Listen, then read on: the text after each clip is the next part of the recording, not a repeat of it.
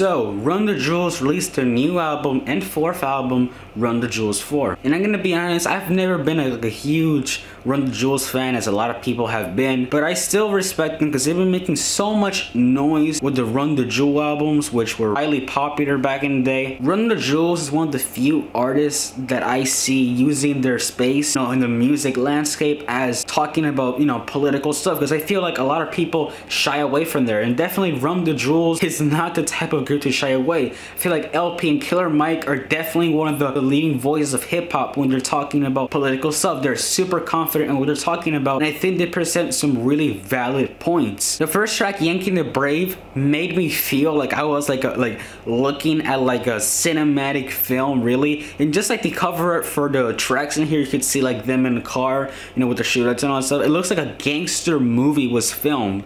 You know, I like how they're comparing themselves as villains. It feels like they're wrecking the whole place, that they command the streets. It feels like super gangster. The production is hits hard. I think LP's flows is just crazy. Killer Mike as well. Killer Mike really takes the spotlight in a lot of these tracks in this album. The next track will allow we get to hear the first two features of the entire project with Greg Nice and DJ Premier. I think DJ Premier just it is crazy how much the beat doesn't sound like DJ Premier. I like how the beat just like it easily fits in with the whole Run the Jewels atmosphere and their production. It's like it's playful, it's kind of weird, it's experimental. You know, it doesn't even sound like a boom bap classic. It sounds like a boom bap beat, but with like Run the Jewels, just like elements sprayed on it. And yeah, this track basically continues more of the, you know, criminal mastermind game that LP and Killer Mike plays in this album. You know, the theme that they play in this album. And really, the production in this album was actually pretty cool. I like how they used like some vocal samples,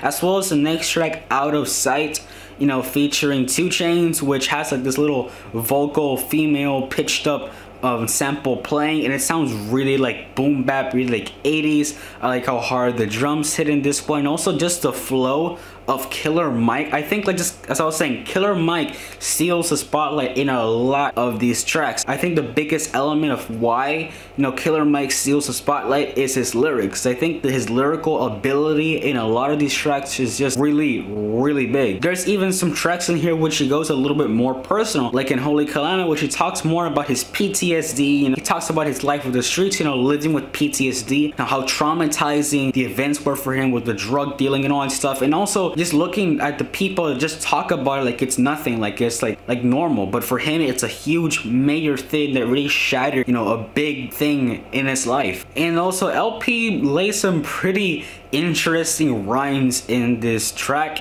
You know, I think his verse, like just like the bar after bar in his verses are just really entertaining. How his rhyme scale is just so precise. It is just so interesting looking at his lyrics, as well as Killer Mike, as I was saying, but just his wordplay, his flow, his delivery in this track, it is pretty good. It is really playful, you know. At the beginning of this track, I wasn't like feeling it completely. I think it was like it was starting to be like a meh track, but really what made this track super unique was the switch up with the little, you know, chants with the give me the light and all that stuff. Just had so much energy. It just made my attention span just go 100%, you know, on that half and on that second half. And also just Killer Mike delivery, as I was saying, Killer Mike with his flow, just grasping all my attention. It is insane. I think the second half was did a really nice job, you know, of just making this track really good. A track that I think had a pretty weak chorus really is Goonies versus E.T., which, you know, I was thinking the same thing. Are they referencing the movie? But really they're not referencing the movie, they're referencing something else. But yeah, the chorus I think was a little bit just lazy, I guess you could say. It just didn't feel like that special in this track. But what really grabbed my attention in this track was Killer Mike talking about how the news media can be giving you fake news, how it could be like hypnotizing you, and also how Twitter can be such a toxic place, and how they can, like, you know, be giving like misleading information. And I know it's nothing really new, since he talked about it like in his speech last week when the George Floyd incident happened. I was talking about the injustice, you know, and all that stuff, and how CNN wasn't giving hope, you know, for for the black community and just for people overall, and just spreading them with fear. And really a bar that caught my attention a lot was, me and my tribe, we on an iller vibe, we accept the role of the villains because we've been villainized. I like how he's talking about of how black people can be villainized and all that stuff, you know, being blamed a lot with murderers and all that stuff, when it's just complete nonsense, really. You know, Walking in the Snow, we get to hear more social commentary. You know, we get to hear just their different approaches, you know, how they're talking about different themes in this track is really interesting. How LP mentions about, you know, kids in prison and all that stuff, and the pseudo-Christianism stuff. I like how Killer Mike discussed about, you know, what was going on with the George Floyd situation, you know, the police brutality thing, you know, the racial injustice with black people, you know, the George Floyd situation, which is a major thing. And I'm surprised he even talked about this situation, you know, in this project. And you can really tell how precise they want to be, how they want to spread the message out about injustice with, you know, with black people, you know, racism, bigotry that is spreading around this world. You know, how he wants to spread the message, how he wants to just make his point about it, you know, talking about how you know, we need to kill our masters, how we need to kill our masters, how we, you know, we don't want to be slaves to the slave master. We want to be like ourselves. We want to have, you know, liberties to express ourselves. You know, we don't want to always be slaves to the slave master, and how we have really little, how black people have really, you know, little like liberty, you know, how they feel controlled, how, I guess they're talking about, you know, white people. I think he's trying to talk about, you know, the white cops that have kind of like the slave masters, how they're treating, you know, the black people wrong with the George Floyd thing. He's probably comparing the white cop that killed George Floyd as a slave master, and sort of like treating him like a slave, like, you know, mistreating him, like hitting him and almost just killing him. But in this case, he killed him. You know, unfortunately, I think it's a really clever bar and just clever thought that Killer Mike lays in this track. So the next track, Just, we get to hear Pharrell Williams feature, which I've barely heard of this guy. You know, this guy just made so many hits and all back in 2014, back in 2012 and all that stuff, but I just haven't heard of this guy, such a major thing. I've heard him in features though, but just, it is a surprise to really see him in this album. Killer Mike starts his track talking about, you know, how the government takes a lot of money from taxes. You know, there's a bar in here that really caught my attention, which was, make $1 government, they want a dozen dimes. You know, just how unfair, you know, the taxes and all that stuff can be. You know, also talking about the people that want to knock you off your grind. You know, I think he said something about the petty that wanted to knock you out because you're grinding, you're shining, you're making so much money, you know, you're making all the things yourself. Like, really in this verse, you could see Killer Mike just really just giving it all in the political spectrum, just talking about how people can think they're above, you know, black people, how like they mistreat them, how they want to knock them off their grind, you know, how they want, basically jealousy, just pure jealousy, how they want them just to knock them off the grind. So I was saying, just because they're jealous and they're basically making, how, you know, this person is basically making so much money and he's black and they just want to knock him off the grind. I also like how LP is talking about, you know, the murderous cops, you know, the cops that kill black people and stuff for basically no reason, you know, and they still making a living. They're still in that department even after all the charges they've been against. Even how basically the police department knows about how, you know, this person has been involved in so much criminal activity, they still let him in, even though how much damage he's made to the black community, you know, to some innocent people. Really, they never look back. Killer Mike and LP discuss about their childhood, how their parents weren't necessarily the best, you know, how LP struggled with his dad issues, you know, his parents issues, and how, you know, mostly Killer Mike struggled more with his mom issues, you know, how his dad and mom really didn't get along, and how there was like a really big separation, and just, you know, how much of a frustration it really was for him, of how hard it was for him to live like that. And they also discuss, you know, about, you know, never looking back, always going forward, but also questioning themselves, what if we can't move forward and back, and just we're kind of stuck, like what do we do? They're questioning themselves that, you know, like how rough it is just to not know which direction to go. I think the best verse to really explain most of this track is Killer Mike's verse when he says, never look back, you will only get bitter. If you get bitter, you'll never get better. Never get better, then you'll never get bigger. Never get bigger, then you'll never make cheddar. The next track, Ground Below, really just takes a departure from the political stuff, you know, the deep stuff about the cops and all that stuff, injustice and police brutality, and really going more, I guess, on the more fun, playful side. Run the Jewels makes this more of a rock and rap sort of crossover, which I know it has been done before, but I like how they do it here. There's so much energy just fused together. It's kind of like a short track. It's 2 minutes and 30. I know it's like an average length of a song, but for me it just feels short.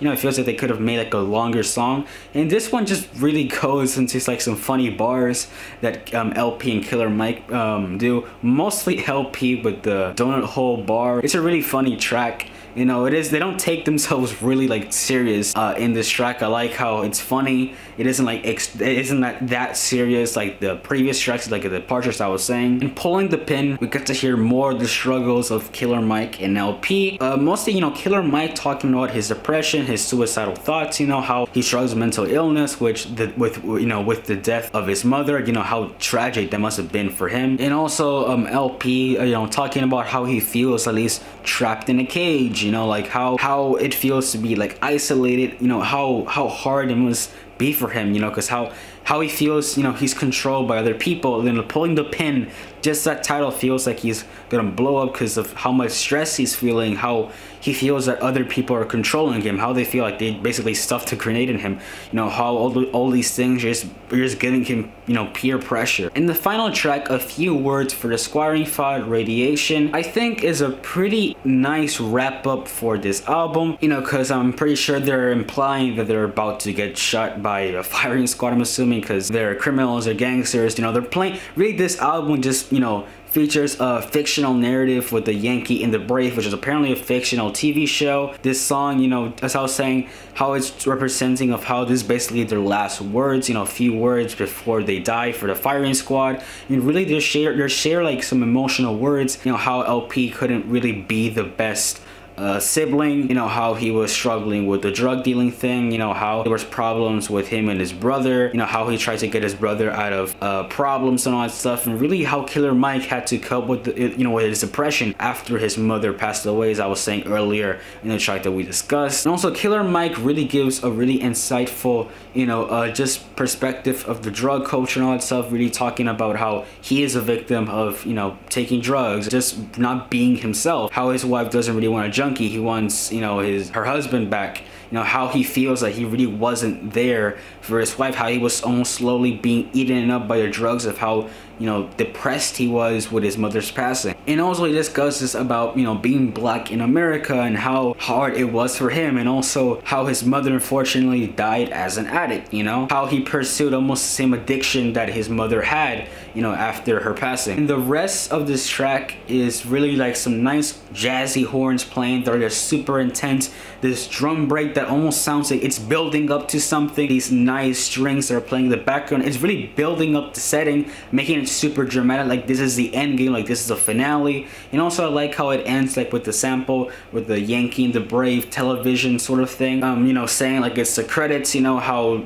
I guess the whole show ended. But yeah, I like this album a lot. I like how it wrapped up, as I was saying. It discusses so many themes, I was saying, with the political stuff, which it isn't anything new, but I think they take a deeper approach in this one, talking about, you know, so I was saying, the black community, you know, the injustice. Mostly in this album, I felt that Killer Mike took the spotlight in a lot of these tracks, you know. Really, when I heard the song and I heard Killer Mike on it, it was so hard to not like it, how it was so hard to resist when he's trying to deliver a message, how he just gets straight to the point, how he's comparing to it. And also I really did like, you know, LP's rhyme. I feel like I'm not talking about LP a lot in this album, because I feel like, you know, so I was saying Killer Mike just stole the show, he stole the spotlight. But yeah, the beats, as I was saying, they're playful, they're really fun to listen to. They feel like almost like old school met with some early 2010s music. I don't know why, it just feels really cool. There's some tracks in here which has like this little dancey 808, which it sounds like you can play in the club, almost like club music almost. And yeah, I like the production, as I was saying. It is clearly mixed. I like that. I don't know if LP produced some of these beats. I know he's a producer and he's produced most of Run the Jewels' major tracks. He probably produced some of these tracks, and if he did, shout out to him. He did a really great job producing tracks, and also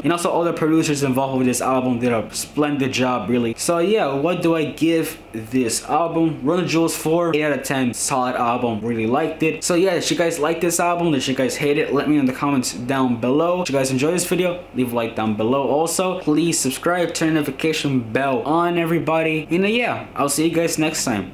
Peace out, everybody.